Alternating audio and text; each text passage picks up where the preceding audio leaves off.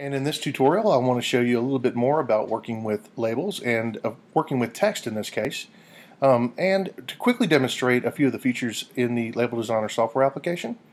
I want to remind you really quickly that this is a drag and drop software application, and that means as we add items like text, a new text field up here, as we move this around, you can see that it's dragging in, and then when we put it in place, that's the idea to drop. So that's what that drag and drop text and images means. Around this text field is a bounding box with a little white X. If I hit this X, I destroy that text field. But I can quickly come down here to the New Text button. And as you can see, I've got this new text field. And also give you a few other little rules to remember when you're dealing with font faces, which is the different styles of fonts that we have available, and placement of these text fields in a generally square label format like you see here. Now, really quickly, I want to demonstrate just to show you. I'm going to create a few quick text fields here, and then I'm going to write something in each one of them.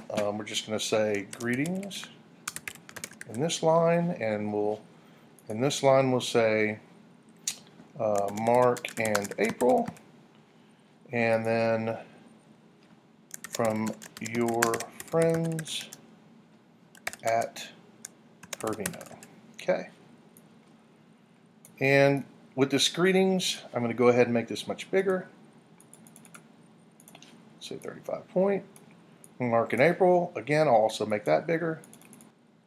And then let's go ahead and center our text.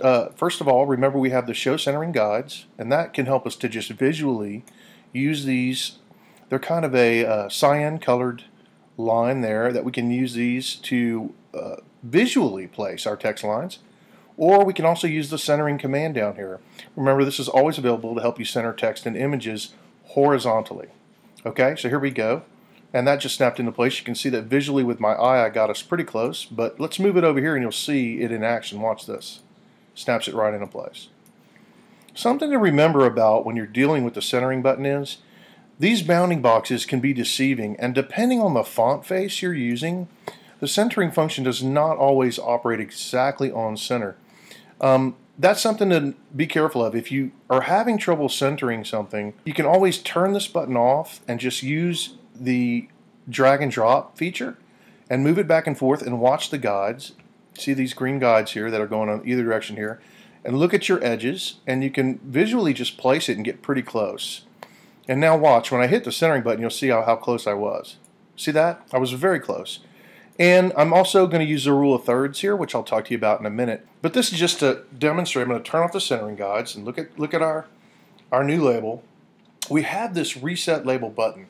So if you find yourself kind of getting frustrated with the process and you're maybe not happy with what you've written or the styles you've used for the fonts, just come over here and hit reset label.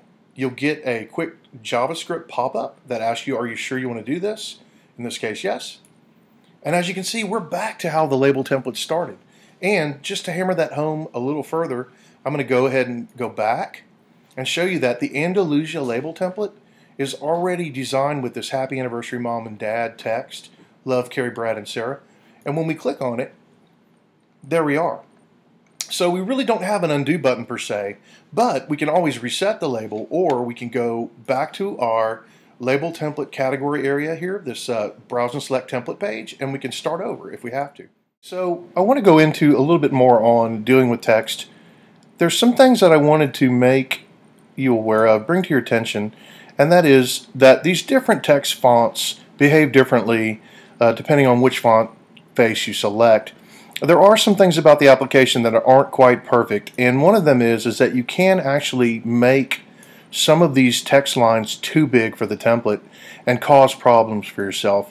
One of the things we notice is that if this white bounding box that's going around a text field gets too big and goes beyond a certain area out here on the edge of the label design preview window, you may run into issues where the centering functionality and other problems arise. So I'm going to show that to you really quickly with this line of text, happy anniversary. Over here is the size selector, and this is all really in points. And if you've ever worked with Microsoft Word or Photoshop, any program that publisher, any program that you deal with text and images, You've seen these font selectors. It's pretty common to start with a font that's like the size of 12 point in something like typing up a letter in Microsoft Word. This selection is at 36, as we can see.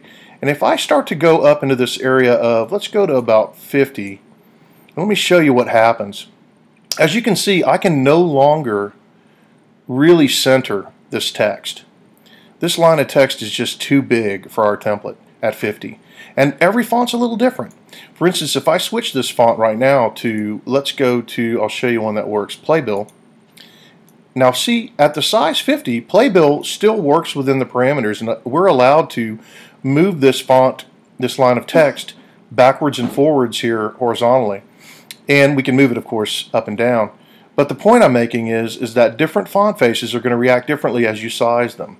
One in particular to be careful of, this is a very hard font to work with when you're trying to center it. It's not the end of the world, it's not something you want to avoid, but I just want to make it known to you that when you're dealing with the Edwardian script and some of these script fonts, they don't exactly center easily. As you can see, the bounding box is already overscaling, and that's the nature of how this font was designed by the original designer.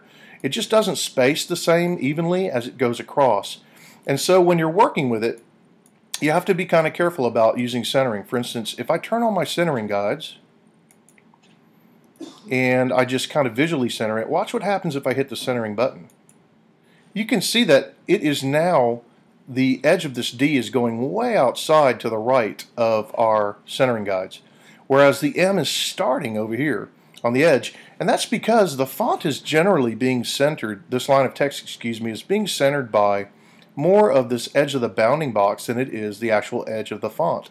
So you want to be kind of careful when you're working with some of these different font faces, these lines of text. See, when it's in center mode, I can't move it horizontally right to left. I'm clicking and dragging, but nothing's happening.